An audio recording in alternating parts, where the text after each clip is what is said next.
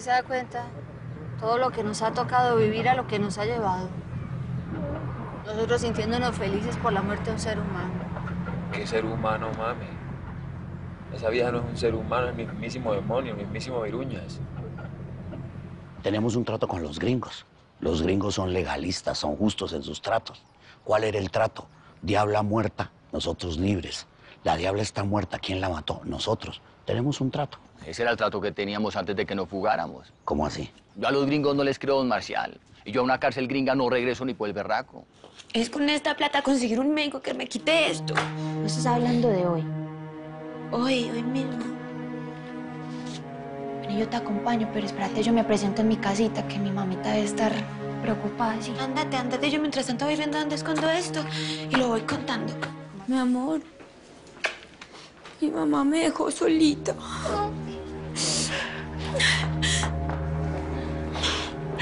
Esto es muy duro. Tú tienes que acompañarme y estar conmigo en esto. Por favor. Como ella sabe, casi me matan.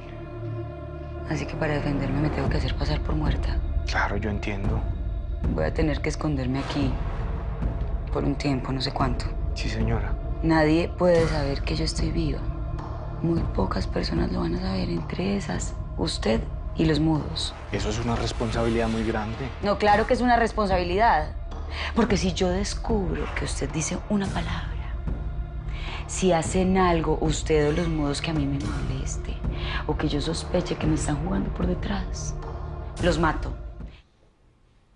Que Hernán Darío y Pipe queden al mando de la banda. ¿Y qué va a pasar con Don Mugroso?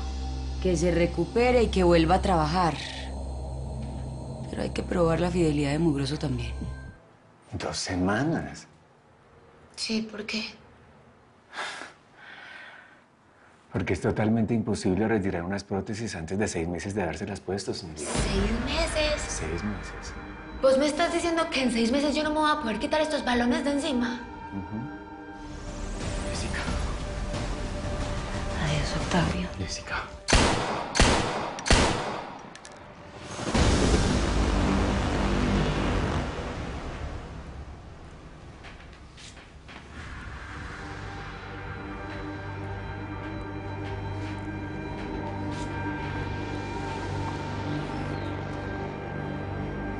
¿Pero dónde está? Yo hoy la busco, oigan, ¿dónde está? Yo hoy la busco de una. Allá viene don Albeiro.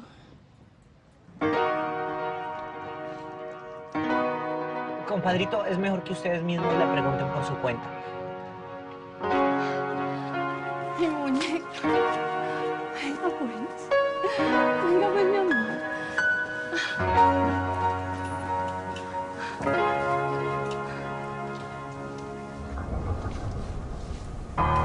Catalina, ¿usted dónde estaba?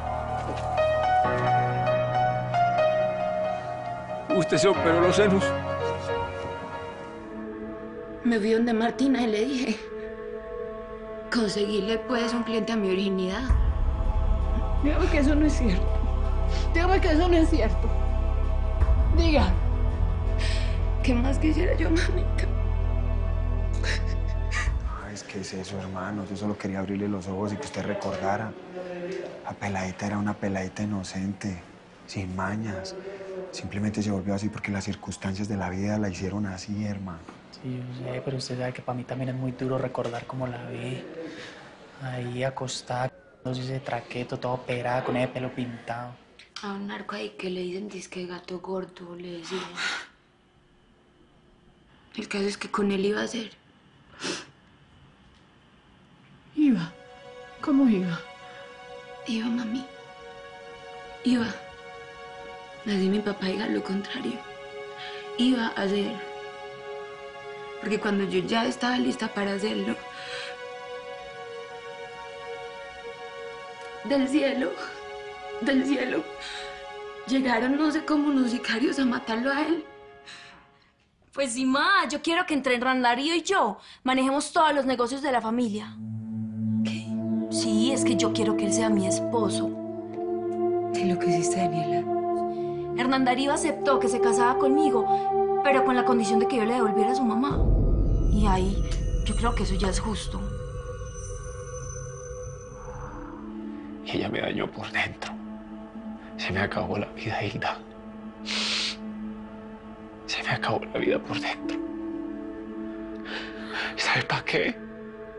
Para seguir los pasos de Catalina la Grande y convertirse en una igual que ella. No me le dice así.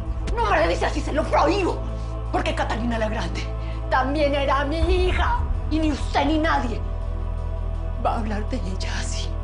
Así haya sido lo que haya sido.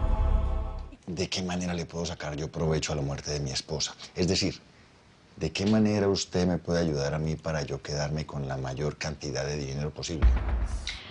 El que si no le va a gustar ni 5 y no va a aceptar que Hernán Darío sea el jefe de escoltas, es mugroso. Necesito ver ese rostro. Yo esa mujer la conozco. El comandante de la policía se quedó reunido con él, ya hace un tiempo. Y ese señor entró a esa reunión de un genio. Amor, tú no me puedes dejar ahora, es injusto después de tantos años. ¿Injusto? Injusto es tener que compartirte con la bruja de tu esposa durante tanto tiempo. No seas descarado, Alonso, no seas descarado. Sabes muy bien que no tengo nada con ella. Quiero un cubrimiento muy amplio del sepelio de la esposa del alcalde. Quiero que escriba en su periódico que la muerte de la señora fue a causa de un supuesto robo. Y quiero que a toda la opinión pública le quede claro que la primera dama de esta ciudad era una mujer intachable. ¿La desaparecida tiene novio o esposo? No, no, señor. Pues ella sí tuvo un novio, pero ellos ya terminaron hace más de 4 meses. Y cuénteme una cosa, mi señora, ¿usted sospecharía de esta persona? Pues no sé. No sé, pero pues yo no metería mis manos al fuego por nadie. A este periódico le cree la gente. Todo lo que dice este periódico se convierte automáticamente en verdad, Alonso. Ahora decime una cosa. ¿En manos de quién está la responsabilidad? ¿En manos de quién está la responsabilidad que tenemos los periodistas de decir la verdad? ¿En manos de un gay frustrado como vos decías? No voy a callar. No me voy a callar más. No me voy a callar. ¿Te callas? Daniela me mostró algo que nos puede interesar mucho. La caja fuerte de la diabla. Qué bueno. Qué bueno, parcero. ¿Se da cuenta? Porque yo le había dicho que teníamos que esperar. Que teníamos que ser pacientes. Que se nos venía algo grande. Ahí está. ¿Te imaginas cuánta billete hay en esa caja fuerte? Ustedes dos son los únicos que van a saber que yo estoy viva. Usted sabe que puede contar conmigo hasta la muerte. Necesito que vayan a la casa de Catalina. Ella y sus papás me robaron $50.000 de la caleta esa que teníamos con Octavio. ¿Y don Octavio nos puede colaborar con eso? No. Octavio está muerto. Pero tú y yo tenemos que ponernos de acuerdo para enfrentar lo que se viene. ¿Qué tal que se parezca algún vivo por ahí que quiera quitarnos lo que nos dejó tu mamá? ¿Nos? ¿Dijiste nos? Bueno, lo que te dejó a ti. Me incluyo porque te voy a defender a muerte. Ya. ¿Tú sabías, por ejemplo, que la familia de Catalina puso una demanda para quedarse con el 50% de lo que dejó tu mamá? Sí. Ah, bueno. Ma, ¿vos querés que yo te acompañe a buscarlo?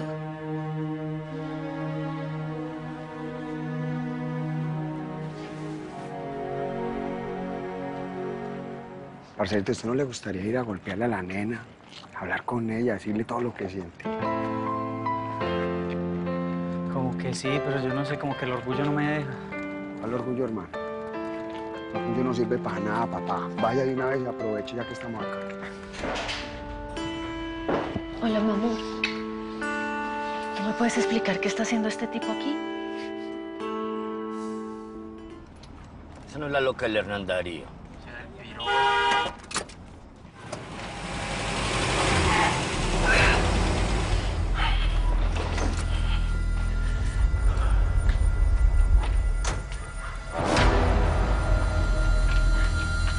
¿Ustedes qué están haciendo acá? Eso mismo pregunto yo, piruja, ¿vos qué haces aquí? ¿Qué pasó? ¿Ustedes qué hacen acá, amigo? ¿Ah? Como le estaba preguntando. ¿Qué hacen acá? Pues estamos buscando la plata que se le perdió a la jefa. ¿Cómo la ve? Pero mírame.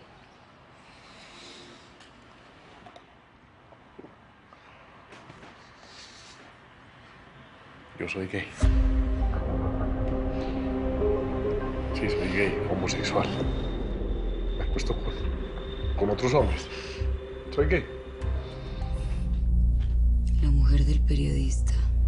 Sí, señora. Está prófuga con el marido. Usted ya sabe lo que tiene que hacer, capitán. Sí, señora, usted tiene razón, pero pues con todo respeto. Esa gente piensa que usted está muerta. ¿A usted le parece buena idea ponernos a torearlos ahorita? Y Mónica, perdóname, pero en este momento de la historia no es ningún pecado ser gay. Pero si es un pecado que se lo haya ocultado por 30 años a la persona que siempre estuvo a su lado. Eso sí es pecado. ¡Ay!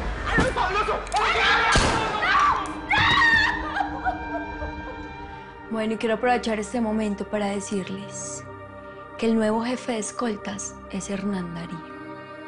Y si a alguno no le gusta, puede decirle una vez. No, tranquila, niña, no se preocupe. Estoy que salta la dicha. Toda esta farsa nos va a servir para ver a quienes tenemos alrededor.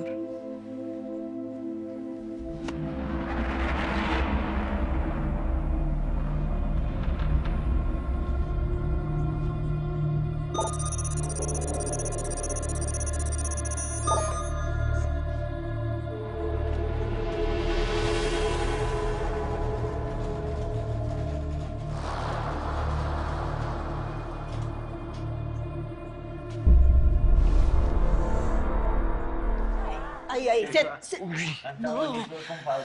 No, pero a ver, Jota. Está como ¿Y temblando. usted por qué no lo llevó a la casa de una vez? ¿No lo ve como está borracho de caído? No, Manecita, es que me dijo que no lo llevara, porque si yo lo llevaba, yo perdía su amistad. Tenemos que ir a ver a tu mamá por última vez.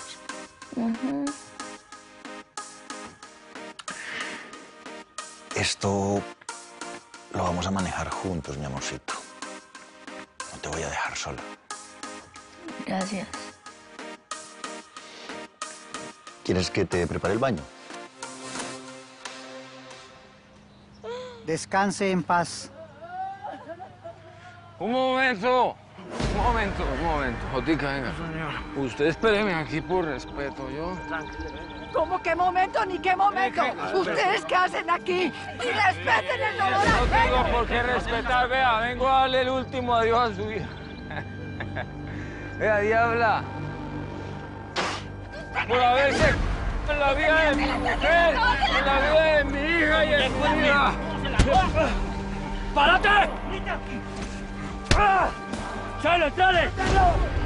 ¡Chelo!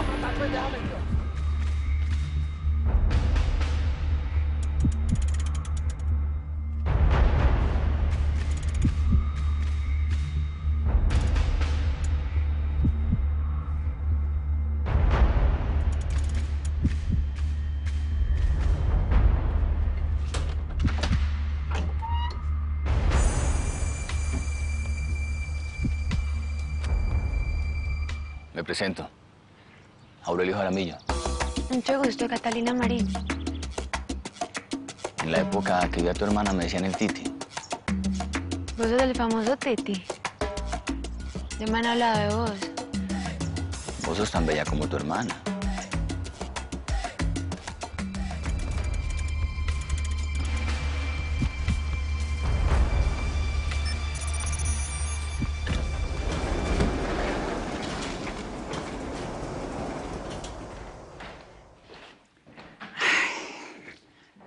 Mamita, yo voy a pasar por donde su mamá antes de ir a la clínica.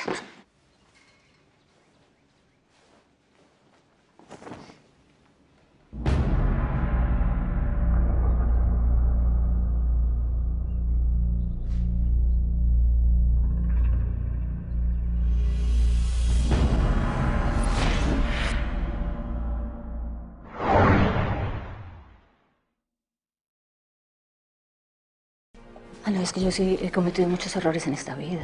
Pues hubiera dejado de estar en el prostíbulo.